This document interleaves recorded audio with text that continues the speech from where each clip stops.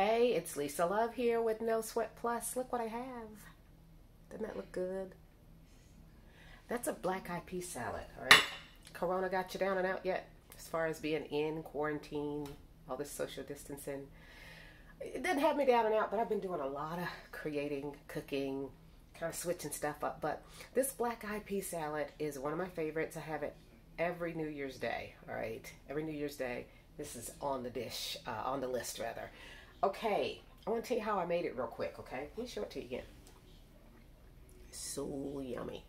All right, so of course I started off with some black eyed peas, and I did it the easy way, okay? I took some help. 15-ounce can, black eyed peas, okay? And then put those in a bowl. Then I added some brown rice, already cooked in the microwavable bags, all right?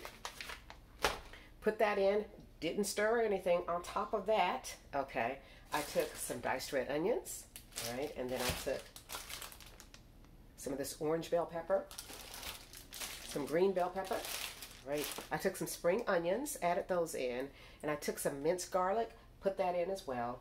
I chopped up a sweet potato, and that was roasted. I had already had it prepped, really.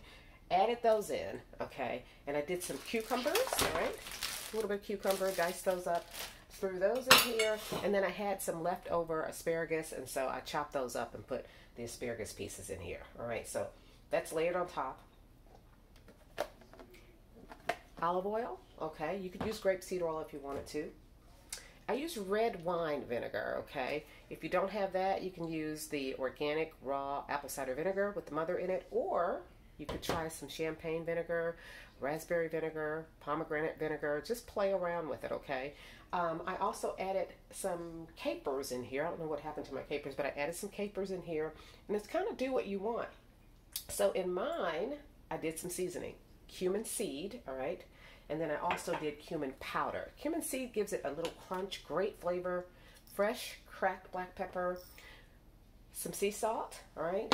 And then, of course, my usual onion powder, garlic powder.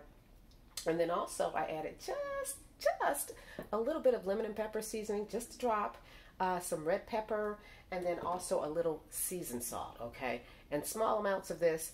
Then stir it all up, okay?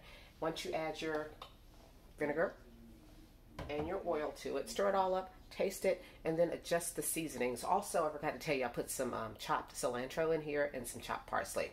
Any kind of herbs that you want to use is going to be fine. Experiment with it. It is so hearty. It's all you need. You don't need anything else. But if you wanted to maybe do some coconut bread or a roll or something like that, you could do that. But you got everything you need in here for energy. You got the black eyed peas. You've got the rice. That's going to provide you with some protein as well. You got your kale in here that I always put. You could put spinach instead or some other green if you wanted to, or serve it over butter bib lettuce or something like that. And you've got lots of vegetables, crunchy things, good texture in here. So you got vitamins, antioxidants, you got your fiber, protein, some minerals in here. It's a super healthy one, easy to make, and I make like a huge container of it, and it lasts forever. Okay, so this is a vegan day for me. However, tomorrow may not be a vegan day for me. So you can get some nice, locally sustained shrimp, put that on top, maybe some chicken, a nice piece of grilled salmon. Delicious, very easy, about 30 minutes prep time, and you stir it together in less than 10 minutes. Okay, I'm Lisa Love with No Sweat Plus.